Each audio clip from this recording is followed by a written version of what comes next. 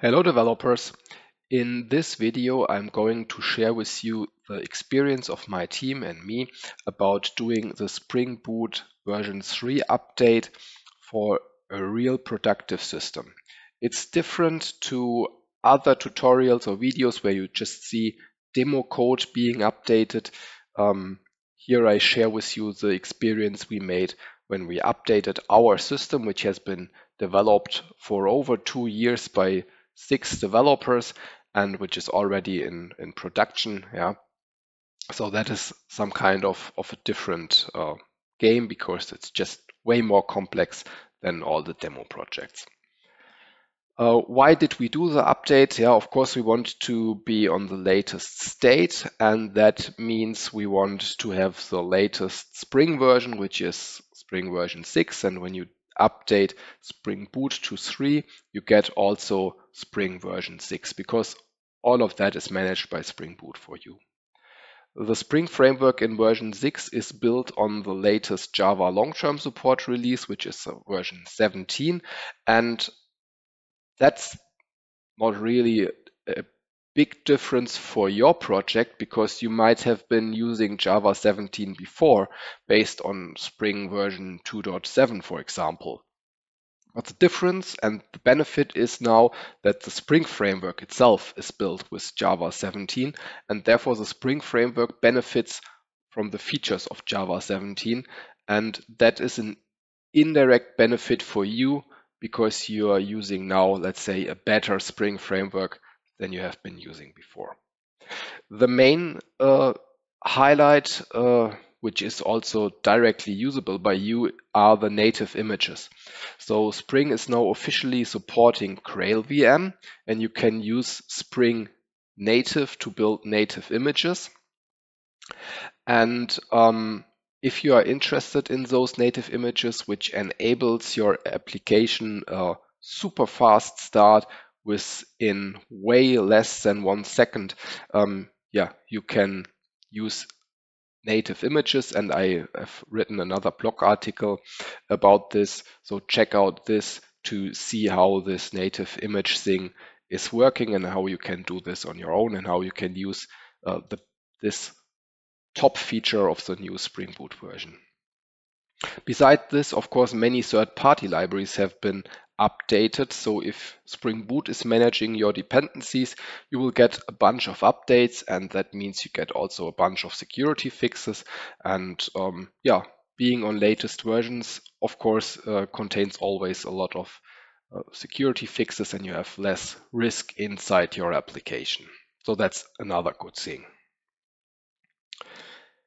So if you are planning the Spring Boot update, you can check out the Spring Boot 3 migration guide provided by Spring. So it's documented here. I brought down the main bullet points. So the first thing you should do is update to the latest Spring Boot version before 3, which is 2.7. Then you should make sure that you are using Java 17. It will not work anymore with Java 11 in your application if you're using Spring Boot 3. And after those preconditions have been achieved, you can update to Spring Boot 3, adjust the dependencies and adapt your code so that the compile errors you might get by using deprecated and removed features are then solved. So that is the work you have to do. And of course, that is way more detailed described in this migration guide, but I will come back to this when we walk through the examples I will give you in this presentation. Okay, so what we had to do in our team, we are using code generation for calling all the REST APIs. We use code generators to generate the code, and we had to switch from Swagger code generator to OpenAPI code generator because Swagger code generator didn't support Spring Boot version 3 and OpenAPI code generator does. So I will show example about this in a moment. So, but our top level plan means contained that this is the first step. Second step is that we enable Spring Boot 3 by configuring it in the parent POM, adapting the code generation so that it generates Spring Boot 3 compatible code. Afterwards, we want to customize our code. We have all known that Spring Boot 3 is now based on Jakarta packages instead of JavaX imports and packages. So you have to adapt all your imports, and for Spring Security, also some code configuration changes are needed. So that are the steps we planned up front. But as I said before, yeah, if you have a real world big application, you will never get everything from the beginning, and you will face issues during really doing the update. And that is also what happened to us. So let me tell you now what we had to do in practice. First of all, as I mentioned before, code generation. So we switched to OpenAPI code generator. Here you can see the plugin which we are using now, OpenAPI Generator Maven plugin, version 6.2.1. Beside this, it looks pretty similar to the Swagger code generator, but now we can enable here use Spring Boot version 3, and then the generated code is using the Jakarta imports instead of the JavaX imports. And here you might see another thing, and that is like where the real world catched us. Yeah. Our system is using more than 10 APIs, so we have some very good OpenAPI specifications and some bad. And the Swagger code generator just processed all of them, showed some warnings, but the OpenAPI code generator stops and the code is not generated, so you have to work around. And our workaround was to skip the validation specification step by setting here this attribute, and then the code generation worked and we could move on. Next issue, we have a legacy API we forgot in the planning. Yeah, like we have a SOAP API, and for that we are also generating code, and of course we forgot about it. And the issue here is that the plugin which we are using, it's this tab, didn't support it, so there has been an open question, and another guy told us all, use another version, another fork of this plugin. So we switched to this other fork of the plugin, which is also supporting JAXB 3 and 4. And so we did this update to this new fork, and you can see the code now here. So this is a new plugin we are using in a newer version. And then it just generates code with Jakarta imports instead of JavaX imports. And that was then working fine. Yeah. Afterwards, the code generation step has been done, and we had our code and a lot of compile errors because we have to deal now in our own code with the JavaX imports, by replacing them with Jakarta imports. I recommend that you are using the search and replace functionality of your IDE. IntelliJ has it, Eclipse has it, so you can search in all Java classes and replace, let's say, everywhere import whitespace JavaX with import whitespace Jakarta. That will resolve a lot of your compile errors. Afterwards, you might still have some compile errors because you might have done some false changes. We had, for example, one where still in a third-party library, there is a folder called JavaX. And that was then a compile error, so we reverted this back and then it was just working. But in general, I recommend change all those things on bulk, and afterwards the compiler is your friend. Check what the compiler tells you where the compile errors are and then adapt those places. We had some more things like the HTTP status enumeration implements now an HTTP status code interface. And that's why we had to update our web client so that it deals now with HTTP status code. That's another example about code adjustments. And the same way we have in Spring Security some code adjustments. The authorize requests method is now authorize HTTP requests. The end matchers is gone and it's now request matchers. Here is my recommendation. just adapt this. Don't get too much into the details about those new methods, if they are offering different features, if you can do the same thing now in a different, maybe better way. Yeah, if you are focusing on Spring Boot update, focus on that and don't get into new features right now. Yeah, complete the update and then get into new features, if that helps you. Another thing what we had, yeah, I try always to write as less code as possible. That's why my Spring Security configuration didn't have the add configuration annotation. So the add enable web security annotation managed to create the beans before, and the add configuration was not needed. With Spring Boot 3, it's now needed. Add enable web security doesn't create beans anymore, so we didn't have this, and by surprise now every page has shown the Spring default login because all our security filter chain beans have not been created.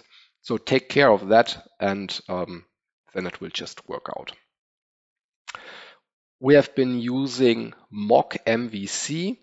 Mock MVC had also an issue with Spring Security. Before in Spring 2.7, the filters have just not been used, and with Spring 3, we received now unauthorized exceptions in our tests instead of the expected redirect here in this case.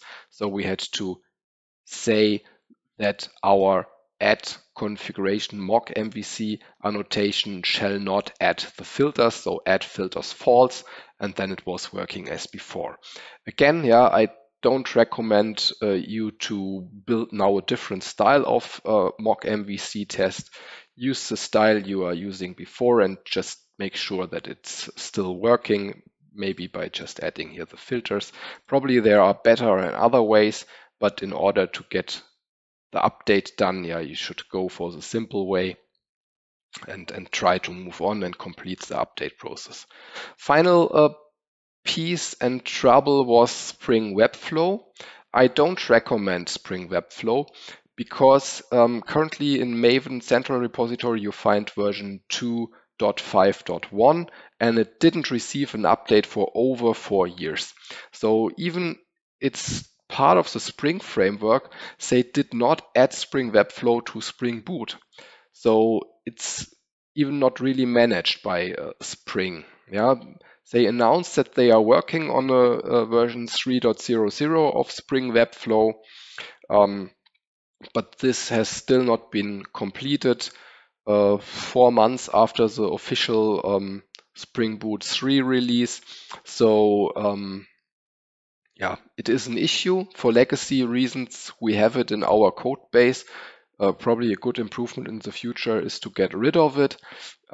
So we need to work around and not use the Maven Central repository to get, let's say, a beta version of Spring Webflow. So we have now a dependency to the Milestone 1 release, which is not an official release. And therefore we need another milestone repository in our Maven configuration. We added it like this, and then the code compiled and we could use our application. But it's really a risky thing here. Yeah, we are using a beta version of Spring Webflow. So make sure that you have really good tests and you test your application well if you are going to, let's say, not official released versions of libraries in order to do the update and to finish the Spring Boot general update. Yeah. There are some more detailed issues about Spring security attributes changes, as you can see here. Before it was role user, now it's OpenID connect user. And of course, the Spring Webflow needs adaptation for it, as you can see here. But I would skip those details. If you're interested in it, just read the blog article. I hope that most guys of you are lucky and are not using Spring Webflow anymore. So let me come to my conclusion. The complexity of the Spring Boot 3 update really depends on the size of your application. the more libraries you have in use and the more libraries which are not managed by Spring Boot, the more complex the update will be for you. It's really the bigger your system is, the more effort you have to spend to do a successful effort. Because as you can see here in my blog article and with the example of our Teams application, there are always like expected trouble and unexpected trouble. And yeah, you somehow have to deal with it to get the job done. Now we are on Spring Boot 3, and since we had really a good testing of our application with JUnit tests and automated end-to-end tests with Selenium, we have been convinced that the update was a success, and therefore we have it now already in production. So if you liked my presentation and my video, please give me a thumb up and subscribe to my channel so that you get more interesting videos in the future. See you next time.